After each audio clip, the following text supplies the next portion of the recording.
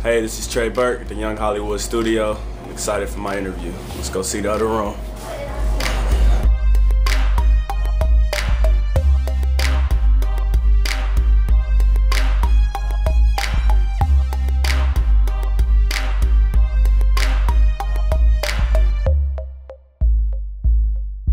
Now, Young Hollywood, you know we're all about fresh finds. We have a fresh find right here, the one and only Trey Burke. How are you? I'm good. How are you? Good. So it's now it's not just Trey Burke; it's NBA player Trey Burke. What's it like now that you can say NBA in front of that? It's great. It's a dream come true. It's a goal that I've set since day one, and now that I'm here, seeing that all the hard work paid off.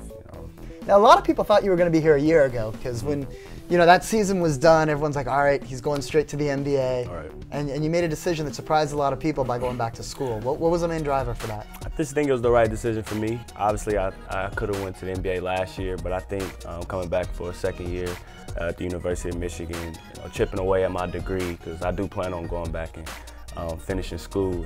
I just think it was the best for me.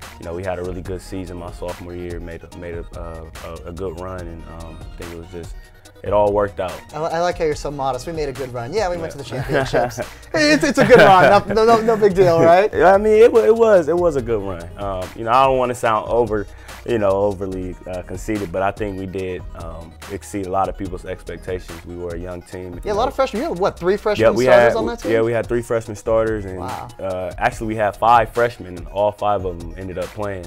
Now, was there more pressure, you think, the fourth quarter of that championship game or draft day? I think draft day. I think in the championship game, I think I was so ready to, I would say win, but I was already, my adrenaline was pumping, and at the end of the day, I think both were great experiences, and I'm glad to be in Utah. And when Minnesota made the trade for the picks, did you know what was coming? What's that like when you're sitting there and all these things are happening? People are trading 2 first-round picks for the potential to get you. It goes to show you how quick of a business it is. I found out very quick that it was a business. 10 minutes after I got drafted by the Timberwolves, I found out I was getting traded. And I think it was a good decision, and it's a good fit for me as well because, obviously the Minnesota Timberwolves have Ricky Rubio, who's a guy that, is potentially an all-star, in Utah Jazz. They don't have an actual point guard right now, so I think it was a better fit for me. Yeah, and there's talk maybe starting point guard, which would be a pretty big deal for a rookie to come in, even if it's not at the beginning of the season, even if it happens after All-Star break. Absolutely. That's a big deal. And that's my goal, is to start beginning of the year. And like you said, if it doesn't happen, then eventually, play myself into a starting role. But, I'm excited, man. It's sort of surreal right now, knowing that I'm in the NBA, at the age of 20. And now Tim Hardaway Jr. was also in your draft class. Yeah. Now, was there any competition at all? Who's gonna go ahead of who? Nah, not at all. Me and Tim, we have a really good bond. And, he's one of the best teammates I've played with, not only on the court, but just as far as a teammate. So, wherever he landed, I was just as excited as he was for me. I think New York is a great fit for him. I talked to a lot of the NBA guys, a lot of NBA general managers when I, interviewed for him, and they asked me about him. And, I just told them wherever he goes, they're going to be getting a good player who can shoot the ball and who's going to help them win. Right. Now, his father is obviously the legendary NBA player, Tim Hardaway. Right. Did you get to interact with Tim at all? Was he there? So what's that like when you have a legend that's coming to some games and practices? Any advice from him? A lot of advice. Tim Hardaway Sr. was, at the majority of our games, specifically my sophomore year and Tim's junior year. He came to a lot of games, and he just let me know, keep playing, keep focusing on your weaknesses and seeing what you need to improve on, especially since you're about to, take that next step to the NBA. And it's a lot of advice he gave me. I can't just sit here and tell you everything he said, but he's a guy that was always in my corner and was always willing to help. Who are you most looking forward to playing against? Man, everyone. I would say all of the top guards in the NBA because, I know that this is going to make me better. It's my first year in the NBA, and I plan on having a long NBA career. So, just going up against guys like Chris Paul. I was going to say, there's some comparisons to you and Chris Paul. Same height. Yeah. I think you're a little taller, though, right?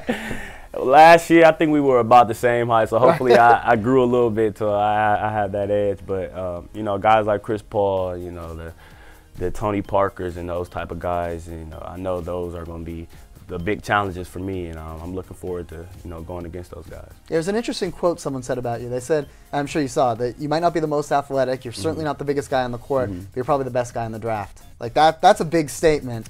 That's a compliment that whoever said it, thank you. And I've always been a hard worker. I think that's what has gotten me to where I am today, and I just plan on continuing to work hard and just continue to increase. Now you have to adapt the game, obviously, because NBA is a little bit different, much quicker. Right. Shot clock's different, all that. Right. How are you going to start being able to adapt to that quicker paced game? I think that comes from being more of a student of the game off the court. Watching film and. Who do you watch? Who do you study when you're looking at film? Yeah, in college we watched a lot of ourselves. The coaches got on us a lot when we wouldn't do certain things. We were watching Michigan. Right. Now that I'm in the NBA, I'm sure I'll be watching guys in my position, such as, like I said, Tony Parker's, smaller guards, and then guards that were in the Utah Jazz's system, year before, so I can, pick up on the culture and things like that. And it's going to be an adjustment. It's going to be a process for me to get used to the speed and get used to the shot clock. But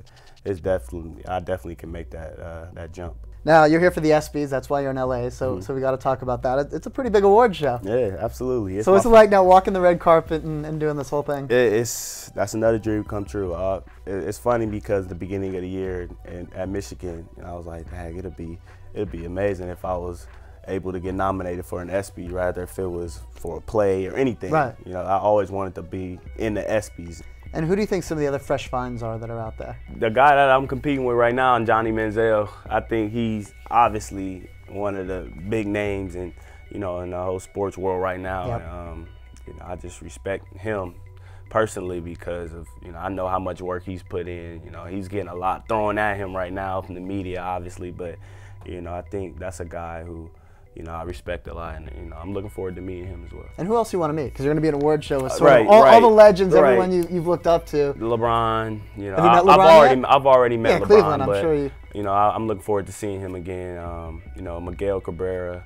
I think I seen Jimmy Johnson today. I don't know if it was him, but I think I did see him. So a couple other things. You got a lot of tats on you. We have something we like to call Tat Chat, where we get into what's going on here. So you got to take us through some of these tats. What do you got? Well, right here I have a little kid sitting on a basketball who, when people ask me, I say it's me.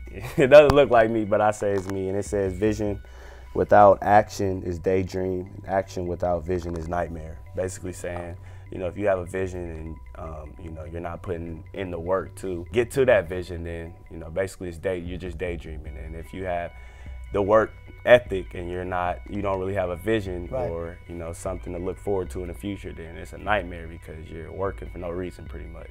And then back here is just this Columbus spelled out, and then the skyline of downtown Columbus, where I was raised at. I think I put that on my body because that was a significant part of my life, just being raised in Columbus. And not a lot of people make it out of Columbus. So right here is a rose of my mother. This was actually my first tattoo. I probably have to get it retouched up, but it says Rhonda. Her name's Rhonda Burke, and it's just a rose right here. So. Wow. What about up here? What do we got? Your past success. Your past success is the enemy of your God-given potential. Wow. So just going back to complacency, you may get some success, and then some guys get complacent. Some guys use that success as more motivation. Another thing we like to do, we call when I make it big. So now you're there. You made it big. You're in the NBA. What are like the things you said, when I do make it big, this is what I'm going to do, and what have you already started to do now that you got the deal? I think I've always been the type that seen a lot of nice clothes that I wanted to wear when I was growing up, and I couldn't necessarily get them because I was too young and couldn't afford them. So I think just my wardrobe has changed a lot over the last couple of months. I've found myself going shopping more than I've ever went shopping in my life, as well as I would say just enjoying myself. I think that's the biggest thing when you're an athlete. A lot of your time is being taken up by whatever you're doing. So I like to just get out, go bowling, go to the movies, play video games, just enjoy myself really. I'm driving right now a Porsche Panamera. Not bad. And yeah, that's my first car, and I had to learn how to drive it first. You Right. know, those was one of the cars where you have to be cautious. So. And what about advice now? There are a lot of young folks that are going to be looking up to you like you were looking up to people when, you know, when you were coming through. What's the advice when, you know, they're hoping one day maybe I can make it in the NBA? My biggest advice, I was actually reading a book earlier, you know, and it was just talking about just work ethic. Whatever your craft may be, if it's basketball, if it's drawing, you know, being a doctor, whatever, you know, the more work you put into it, you know, the more sacrifice you make for that craft. Yep.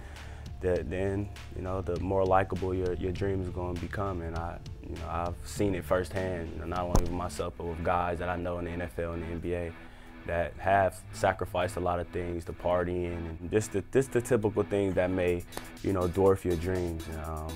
You know, I think that's the biggest thing, is just working hard. I got to say, Trey Burke, this guy's got a good head on his shoulders. It's not what you think with you know, some athletes. I mean, you've really thought this through. The tattoos, everything has a meaning. Yeah. It's very deep. Keeping his family close, you know, making sure you got the smart people around you. Absolutely. Thinking through your freshman year when anybody else would have made that jump to NBA, you didn't. You stuck through it, and now you've actually strategized sort of the future. Absolutely. Keep your eye on this guy. As we said in the beginning, the Fresh Find, Trey Burke. Guarantee you this is a name and a face you will be hearing a lot of in the next few years. Hand in hand maybe with Chris Paul and Tony Parker. I see it, man. Yeah. We'll That's see. the goal. That's the goal. Appreciate you guys for having me. Absolutely. Thanks for coming through. Trey Burke.